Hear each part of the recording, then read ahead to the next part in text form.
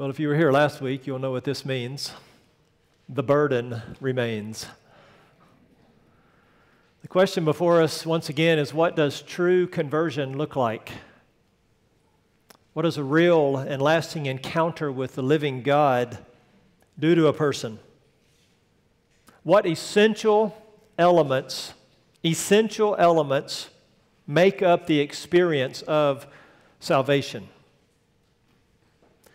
As your pastor, I want your assurance to be based on knowledge and truth, not on a whim or a feeling or the tradition of men. We must interpret our experience by the Word, not interpret the Word by our experience. And so God has given us, in many places in the Bible, real encounters with Him, between real sinners and the real God. God has given us real examples of conversion for us to examine our own experience, for us to interpret, listen carefully, our experience by the Word, not the Word by our experience. When we interpret the Word by our experience, then we are putting ourselves above the Word. We're not submitting ourselves to it. We're actually elevating ourselves above it. One of these stories, one of these examples is before us this morning. It will guide us, it will teach us, and it will inform us of these essential elements of the salvation experience. I call it a tale of two thieves, and it's in Luke chapter 23. If you want to join me there in your Bibles, Luke 23. My prayer has been and continues to be this morning that everyone who hears this message would be saved and know it. Might happen today, it might not happen today. God's in control of the timing, but my prayer is that every single one of you would be saved from your sins and know it. Luke's gospel, if we just start with a big bird's eye view of this long gospel, it stresses the mercy and compassion of Jesus Christ, but especially to the least of these. One of Luke's themes is that Jesus is merciful to children and women and Gentiles and even a thief on a cross. Only Luke records the story of the repentant thief because his theme again is to emphasize that Jesus is boundless in His mercy. The run-up to our story this morning, it's one of rejection. It's one of harsh ridicule and mocking. The first hint of this rejection comes in the Garden of Gethsemane. Jesus is there, you'll remember, and He is in dire straits. His three best friends are not even moved by His sweaty blood dripping from His pores.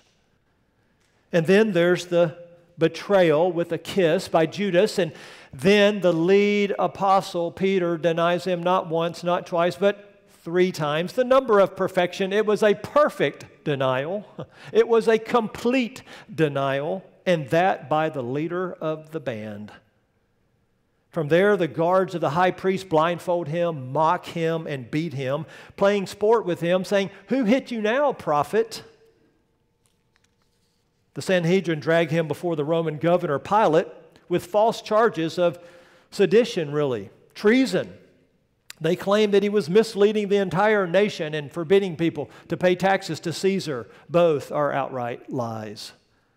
Pilate discovers that He's from Galilee and decides, I can kick this can down the road. I can pass Him off to Herod. That's Herod's jurisdiction, not mine. And Herod just happens to be in Jerusalem because it's the Passover. And so he shuffles Jesus off to Herod. Well, while that's going on, the soldier sees the moment to further abuse Jesus, mocking Him with what Luke calls a gorgeous purple robe, crown of thorns placed upon His head, slapping Him in the face, spitting in His face, beating Him with a long stick.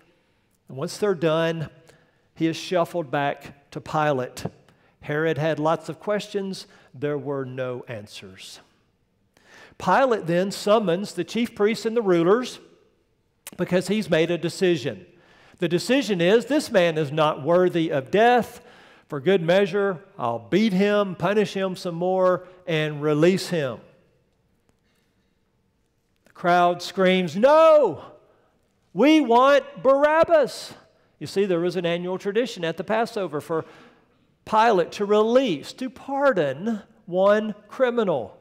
And the crowd pretty much got to determine who this would be. And so they cry out for Barabbas, who was a notorious evildoer, a murderer, and an insurrectionist.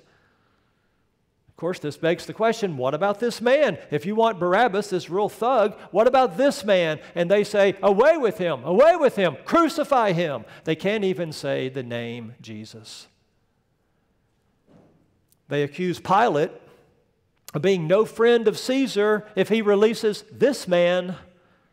So political Pilate caves to the pressure and orders his execution. It would be his final decision, and the rejection is now complete. You need to know that the cross itself was the ultimate in human rejection. It was designed for the greatest humiliation possible. Invented by the Persians, perfected by the Romans, the degraded, naked victim suffered for hours, even days. They finally succumbed to dehydration, exposure, and suffocation. There was zero dignity, zero pity, and pain of a 10 on a scale of 1 to 10. We'll pick it up here in Luke's Gospel in chapter 23 and verse 32 for the first mention of these other individuals also enduring the brutality of the cross. Verse 32, 2 others also who were criminals were being led away to be put to death with him. When they came to the place called the Skull, there they crucified him and the criminals, one on the right and the other on the left. But Jesus was saying, and the verb tense here is he was saying it over and over and over, "Father, forgive them, for they do not know what they are doing." And they cast lots, dividing up his garments among themselves. And the people stood by looking on, and even the rulers were sneering at him, saying, "He saved others. Let him save himself, if this is the Christ of God, his chosen one." The soldiers also mocked him, coming up to him, offering him sour wine, and saying, "If you are the king of the Jews, save yourself." Now there was also an inscription above him, "This is the King of the Jews." Led by the religious elite, the scholars, the Old Testament experts, their mocking rejection reaches all-time lows.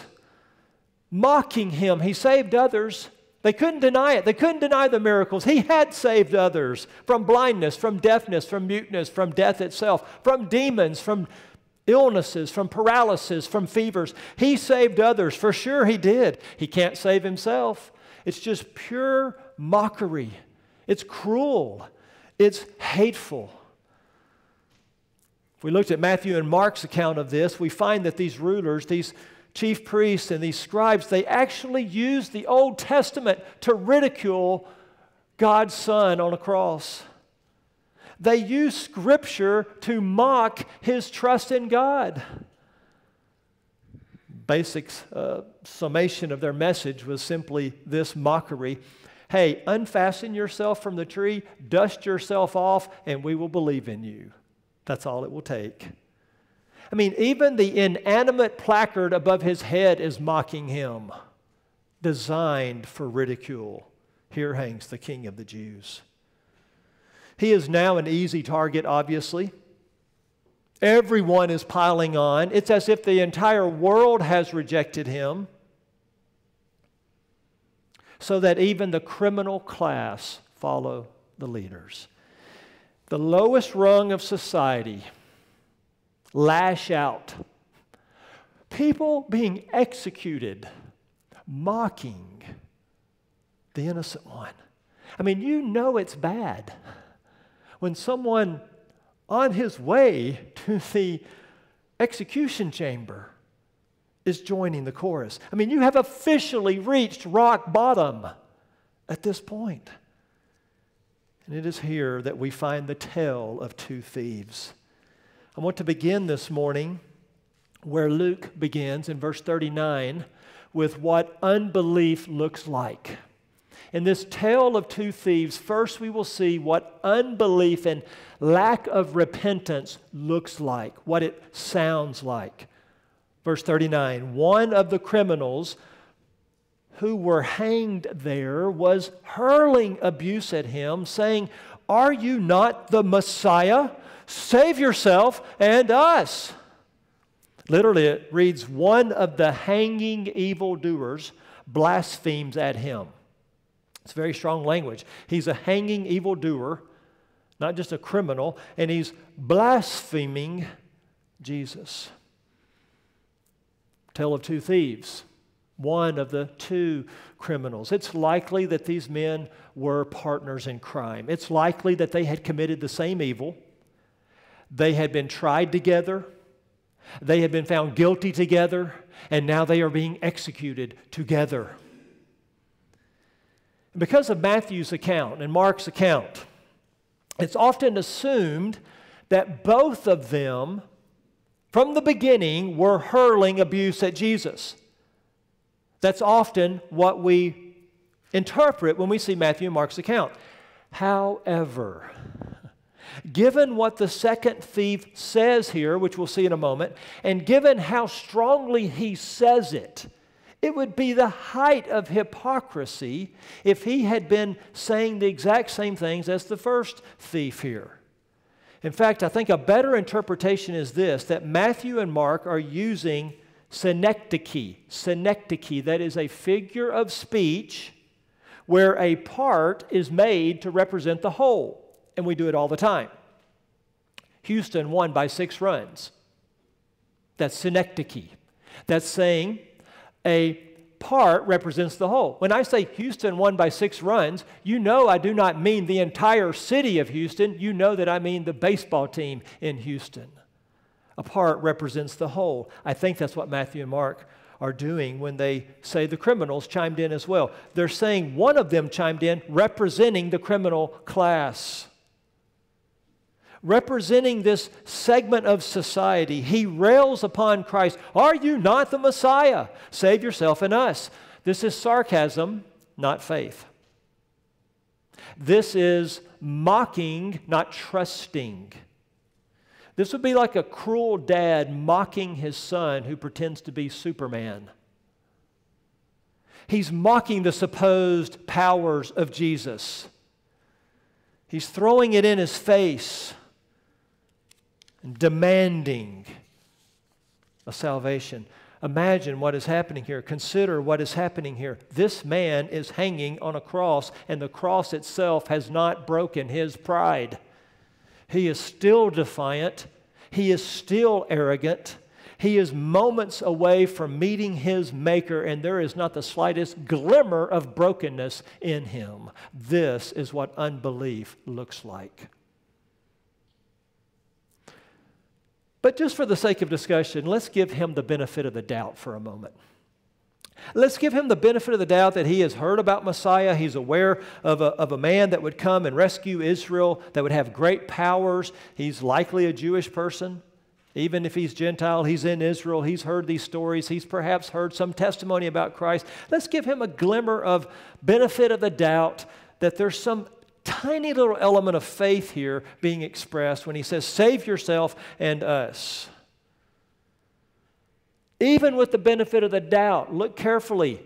He only wants a physical salvation. He only wants an earthly rescue. He just wants down from the cross. He just wants out of his predicament. He just wants to get away from the justice that is due him for his crimes. He only cares about deliverance from man's wrath, not deliverance from God's wrath, even if we give him the benefit of the doubt. Like so many people with a profession of faith in Christ without possession of Christ, this man is desperate to live, but he's unwilling to die to his pride. This is the person that wants what God can give you without giving God what he deserves. His heart is proud. His tone is obviously demanding. And he is angry not at himself, not at his sin. He's angry at getting caught, right? He's angry at the punishment that he's receiving. This is unbelief in action. Harsh, demanding, proud, unbroken, earthly salvation, temporal rescue, no reference to God in this at all. At this point, it would be good to ask this question: why is Jesus in the middle? All of the gospel writers make it a point to tell us this, that there were three of them, and that he was smack in the middle of the three. I think there's a couple of ways we can answer this. From man's standpoint, and this is astounding, but from man's standpoint, you put the worst malefactor in the middle. The middle gets the most attention, right? The middle is front and center. And so in the eyes of the Romans, in the eyes of the Jews, whoever made that decision, he's the worst. Put him in the middle. But from God's viewpoint, I think something else might be going on here. Why is Jesus in the middle? From God's viewpoint, because he is going to divide humanity in half. Humanity is divided and represented here then by these two criminals, these two thieves. Like the prodigal son and the older brother, also in Luke, these two men represent the whole world. And this angry, belligerent thief represents one side of human depravity. Now, to be sure, we are all criminals against the government of God. We have all sinned and fall short of the glory of God. We are all evildoers in the eyes of God who deserve the wages of death, to be sure. But those in this first group, represented by this criminal in verse 39, they come to Jesus with a demanding attitude. They come to Jesus with, I deserve this kind of spirit. There's no humility, there's no brokenness, there's no desperation, that all I really deserve is death, and all I can really do is beg for mercy. This man represents people who want the good life now and heaven later without repentance. They want the good life now and heaven for eternity without repentance. And I ask you, do you see yourself in this thief, this criminal of verse 39? Do you see yourself in him? Do you dishonor Jesus with your words? Do you dishonor Jesus with your thoughts about him? Maybe you belittle those who love Jesus. Maybe you criticize them. Maybe you judge them. Maybe you're annoyed by people who love and trust Jesus. Are you this man in verse 39? Look at this. He is so close to Jesus, is he not? He is so close, and yet he is so far away. He went to the right person. Even on the surface, he has the right words. His motive is wrong. His heart is wrong. Close and yet so far away. As someone has well said, the same sun that hardens the clay melts the wax. As Paul said, the gospel is an aroma of life to some and death unto death for others. As Paul said, the gospel is foolishness to some, and it is the very wisdom of God to others. Jesus divides humanity in two great categories, and these two criminals represent them to us. Well, how will Jesus respond to this criminal hanging beside him, hurling abuse at him? How will Jesus reply to him? How will he respond to him? Crickets. No response. Total silence. Because this is how Jesus always responds to the prayer of pride, the prayer of arrogance. He doesn't even place any merit on this man's words, this man's request, this man's question. He gives him nothing but silence. This is what unbelief looks like, and this is the response of God to unbelief. Now, having seen unbelief and rejection, Luke will now contrast that with the other thief, with the other criminal. Again, unique to the Gospel of Luke, because Luke is all about the compassion to the least of these. And in this contrast, Now we're going to see what true repentance looks like and what simple faith in Christ looks like. So here's the rest of the outline. Verses 40 and 41, true repentance. Verse 42, simple faith. Look at verse 40 then. But the other answered and rebuking him said, do you not even fear God, since you are under the same sentence of condemnation? Wow, this is an unexpected twist. Didn't see this coming. This man comes to Jesus' defense. Jesus is silent. He speaks for him. He defends him. And what we have here in verse 40 are the first fruits of his repentance. He now fears God. We don't know at what point that happened. I mean, the mere fact that he's hanging on a cross as a condemned criminal tells us it hadn't been long. This man now fears God. His partner in crime does not fear God. Do you not even fear God? He says. This is baseline, is it not? You see, this unsaved criminal in verse 39 does not fear God, and this is what is always true of the unsaved. As Paul said in Romans 3, there is no fear of God before their eyes. This is what sets apart the saved from the unsaved at some level. The language here is really fascinating. In our modern words, he's basically saying, dude, you are in it. He literally says, you are in it. It's happening to you right now. Are you stupid? Are you foolish? You're about to meet God. You're about to die. We're getting the same sentence. Look at verse 40. You are under the same sentence. You're in the same sentence of condemnation. And you're blaspheming this innocent man. What did he ever do to you? This is an incredible statement, verse 40. Look at what all is implied by what he has said here. This pictures for us repentance. It's happening before our eyes. Implied in his rebuking and implied in his statement to the partner in crime is this.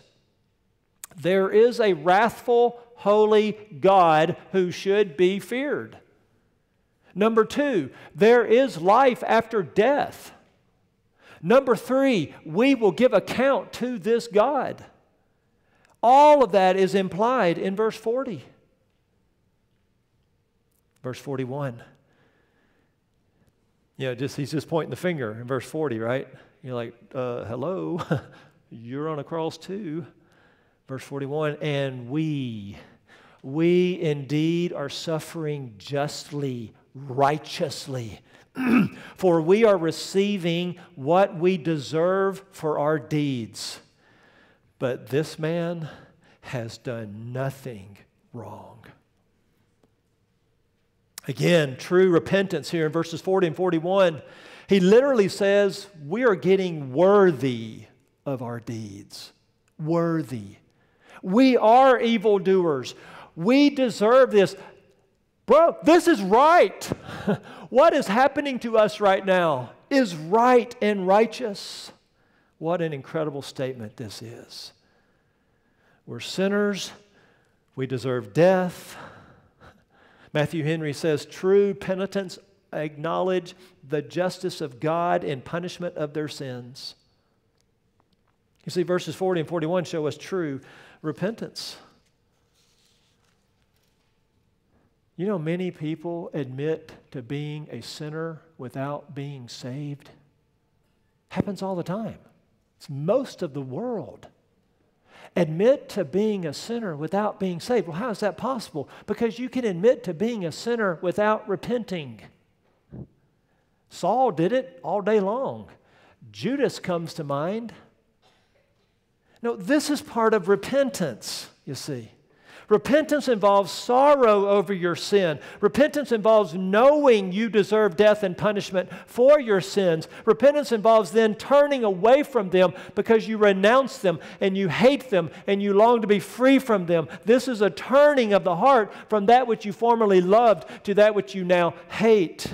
all because you see yourself as condemned by a just God, that to be sent to hell would be righteous, that I would deserve it, and yet this man has done nothing wrong. I repeat, true repentance says, I am worthy of death. And if you haven't got there, then there's something faulty in the repentance. I am worthy of death, but in the words of this criminal, not this man. I love the original language here. What he says is, he has done nothing out of place, nothing amiss. Translated, he has done nothing wrong. It's real simple. It's real simple. I am guilty, he is innocent. This is the beginning steps of Christianity. I'm a guilty sinner, Jesus is righteous. How did he know this about Jesus? How did he? That's a bold statement. That's a big statement. This man has done nothing wrong. How did he know? 2 reasons. Number 1, the Holy Spirit. Oh my goodness. Just step back and marvel at the invisible work of the Holy Spirit in this passage. The Holy Spirit convicting this man of sin, righteousness, and judgment. The Holy Spirit bringing the gift of faith and repentance. The Holy Spirit drawing him to Christ. Hardening one, softening the other. The same Son does both. So the Holy Spirit is the safest and the most correct answer as to how this man knows this about Jesus. But I think there's a second reason. I think he has been privy to overwhelming evidence. Has he not? I mean, one look at Jesus and you know that this man has been through hell in the last 24 hours. He does not look like the other two. They have beat his face, plucked his beard, driven a crown of thorns into his head. He has been scourged nearly to death. He could not carry his own cross. The man is a bloody pulp. They're looking at him. They're right beside him. They got front row seats on the execution of Jesus, and they were able to hear him say, Father, forgive them. Father, forgive them. Father, forgive them. They know this man has a relationship with God. They're saying, look, the overwhelming evidence is simply this. I can conclude if he is responding this way right now, this has to be the worst moment of his life, right? This has to be the absolute worst moment. If he is responding like this right now, then he's never responded in sin. He's never lashed out. He's never become sinfully angry. This man has done nothing wrong. This man is innocent. He obviously is not like us. Verse 41 is his, woe is me, for I am ruined.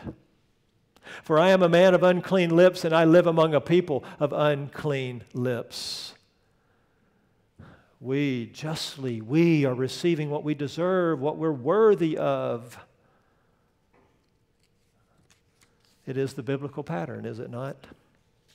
So let's recap. Repenting involves fearing God, fearing His wrath, and fearing His judgment. It involves admitting that you deserve punishment. And it involves confessing, I'm guilty, Jesus is righteous. He may be numbered with the transgressors. He may be identifying with transgressors. He may stand in the place of transgressors, but he is no transgressor. Be clear about that. And I love his fruit of repentance. Look at that back again in verse 40. You see, the fruit of repentance is you're not afraid to rebuke other people and call them to fear God and repent of their sins. Not afraid. He's bold, he's courageous, he's outspoken. He speaks the truth in love to his partner in crime. This is what repentance looks like. And now for faith, verse 42. For faith. And he was saying, again, imperfect tense, meaning over and over and over. He's saying it in desperation. He's saying it with gravity, with urgency. He was saying Jesus, remember me when you come into your kingdom. This is simple saving faith. There is a deep longing rising out of his heart here as he just says over and over with his what little strength he has while hanging on a cross, Jesus, remember me. Jesus, remember me. Jesus, remember me. Jesus, Joshua, Yeshua or Yeshua. It means Yahweh saves or Yahweh is salvation. He's calling him by the name Jesus here. This may be, I didn't look up all the references of Jesus in the New Testament because there's over 500 of them, but this may be the only time in the New Testament anyone directly addresses Jesus using his personal name. You can help me on that if you know of others. I do not. Most of the time they call him Lord. You know, when they're talking to Jesus, they call him Rabbi, they call him Lord, they call him Teacher, so forth. They use titles. But this man addresses him by his given name of Yahweh is salvation. And the prayer is so simple. The faith is so beautiful. He says, remember me. Keep me in mind. Don't forget me. Think of me. It's actually an imperative. So it's in the form of a command, which doesn't tell us that he's being arrogant or demanding. It tells us that he's being urgent. It tells us that he's being desperate. It tells us that he understands the gravity of the moment. He's on his deathbed. Look at what is implied in these simple words of verse 42. Think with me. When he says, Jesus, remember me when you come in your kingdom, Jesus is hanging on a cross. He's hanging on a cross. They're going to die shortly. Implied in this is you are about to die, but you will live again. And me too. This is not going to be the end. Implied in this is you are a king and you are going to come into your personal realm where you will rule and reign, right? When you come into your kingdom, implied in all of this is his confession of Jesus as the Messiah. This is his version of Peter when he said, you are the Son of the living God. You are the Messiah. Here's a beautiful sinner's prayer then.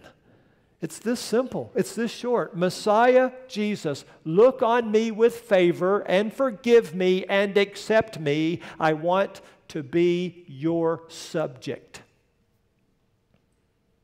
All of this is implied in verse 42 when he says, Jesus, remember me, forgive me, accept me when you come in to your rightful kingdom. This is so instructive. This is so revealing. It's so contrasting to this other criminal. He says, remember me, not prefer me. He says, remember me, not honor me. He says, remember me, not enrich me. It's very humble. There's no demanding spirit here whatsoever. It's pure desperation. It reminds you of another story in the Gospel of Luke where two men went up to a temple. One a Pharisee and one a publican. And the Pharisee boasted in what he did for God. And the publican would not lift up his eyes to heaven, but beat his breast and said, God, be merciful to me, the sinner. These two men, again, representing all of humanity. You may be surprised to learn that this is not the first person to pray this way in the Bible. To pray, remember me. It's actually fairly common. It makes me wonder if the man was raised right, if he was brought up in synagogue and then took a very bad turn. Who else prayed like this? Samson prayed like this just before he died. Samson had been humbled of his pride, his eyes gouged out. He's standing there in the temple and he says to God, remember me. Who else? Hannah. Hannah prayed this prayer when she was begging God for a child there at the temple. Humble Hannah prayed like this, remember me. Nehemiah prayed it 4 times in the book that bears his name. This godly, humble, dependent man prayed to God that he would remember him. Job and Jeremiah, while suffering, prayed this. Go with me to Psalm 106. Not an example of a person, but an example of really the whole nation of Israel when they're in their right mind. Psalm 106 and verse 4.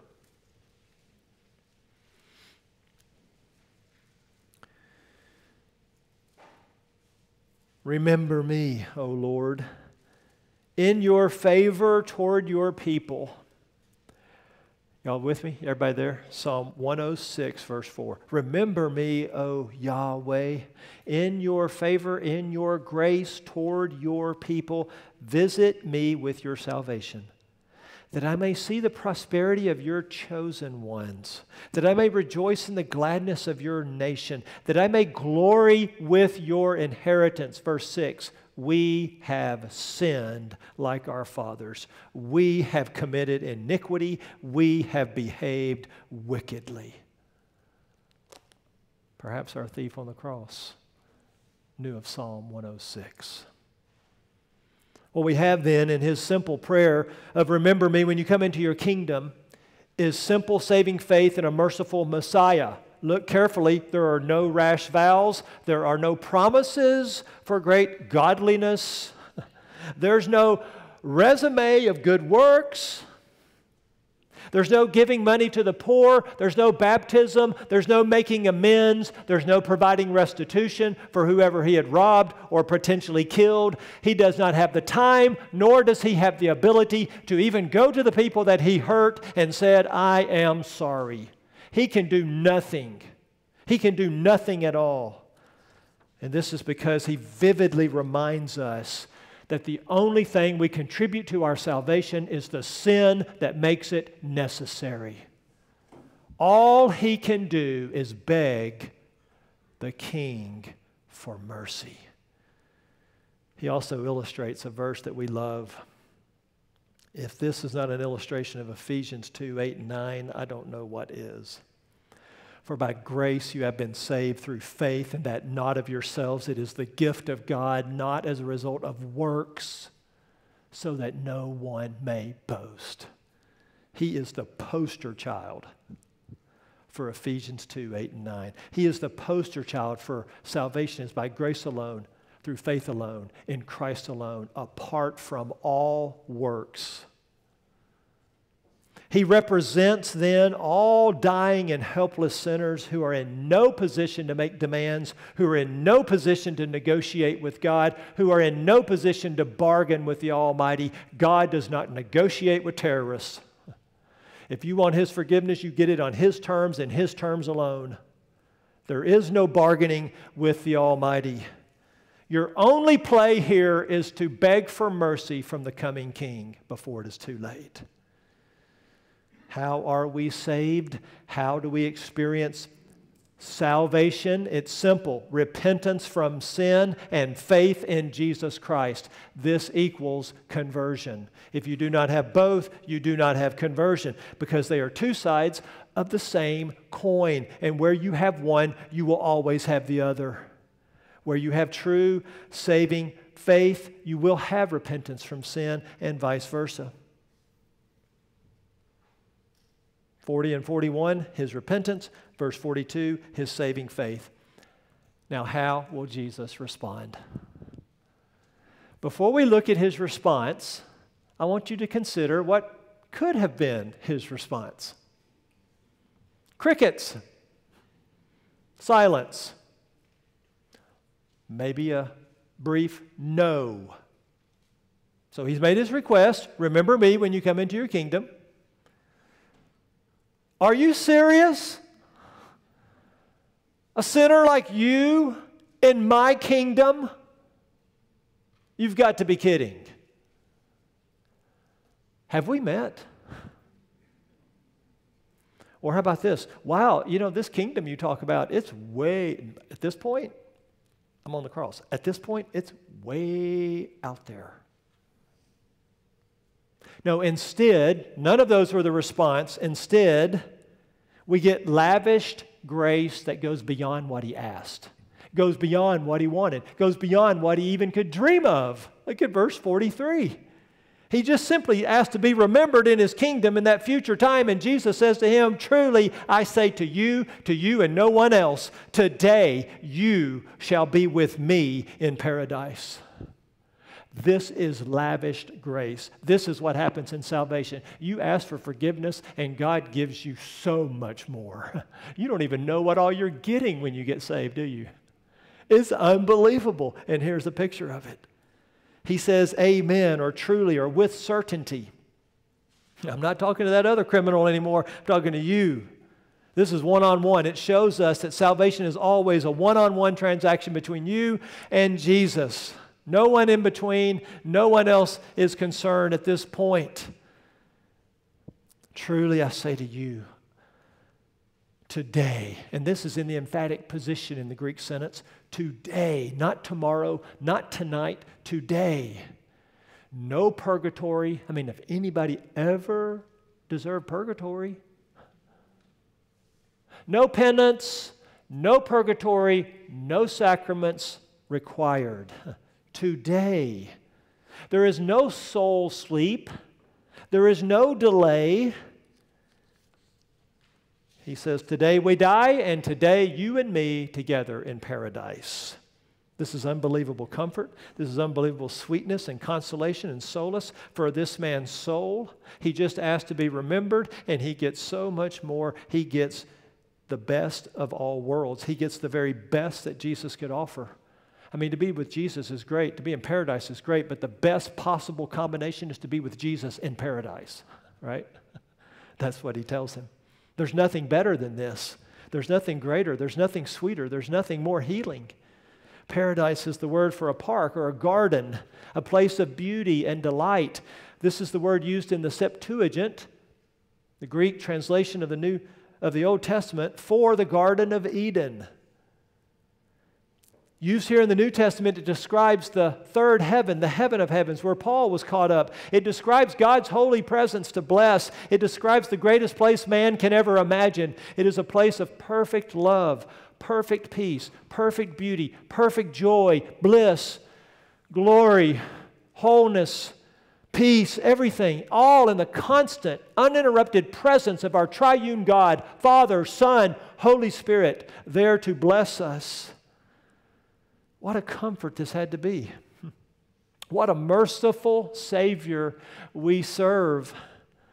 Jesus himself is dying. Jesus himself is about to be cut off. The Father is about to turn his face away. He's about to endure the hours of darkness. He's about to bear the wrath of God for the sins of his people. And he looks to this man in his need and he says, truly, I say to you, you will be with me today in paradise.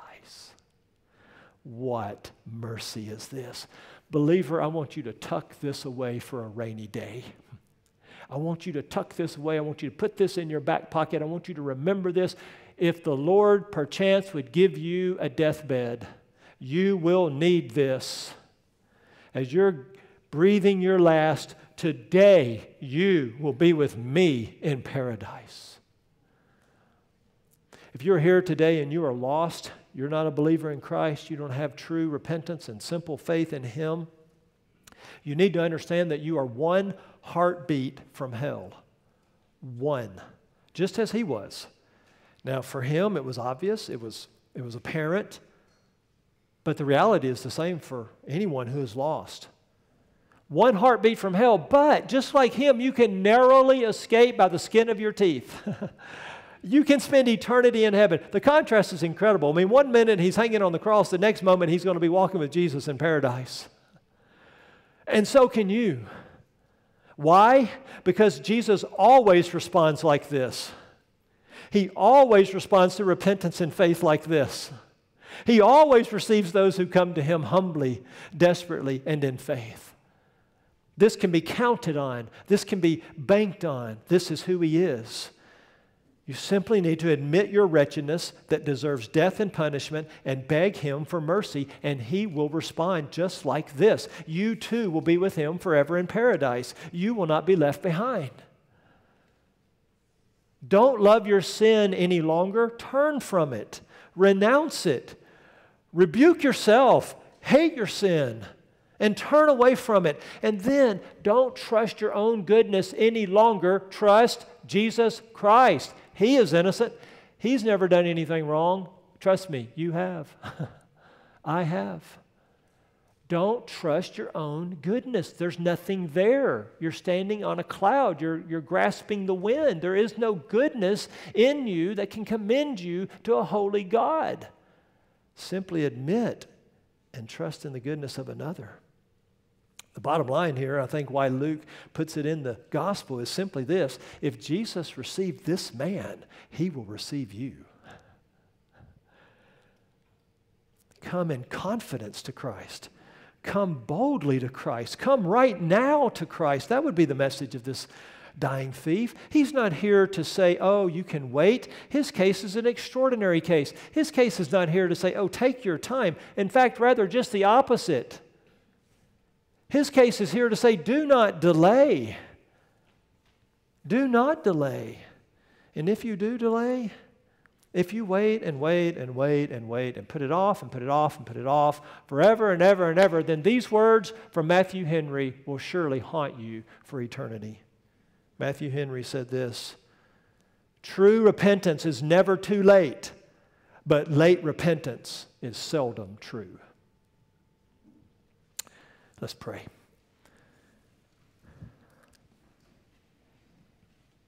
Father, what a gracious God you are. What a wonderful story this is. What a beautiful picture of your mercy through Jesus. Or somebody might be here that says, I'm a pretty bad sinner. You don't know what I've done. You don't know what I've thought. You don't know what I've said. And I would just say, you think you're as bad as this man? Someone may say, well, I don't have enough time left in my life to make amends. He is here to show you that that's not part of salvation. Father, thank you for this great, great story. Thank you for the mercy that is ours in Jesus. Lord, for us who are believers here and have assurance of our salvation, because we've repented and because we've trusted Christ and no one else, I do pray that you would help us to tuck this away and that we would be able to pull it forth in that moment of need. For it has been appointed unto man to die once, and after this comes the judgment. We pray in Jesus' name, amen.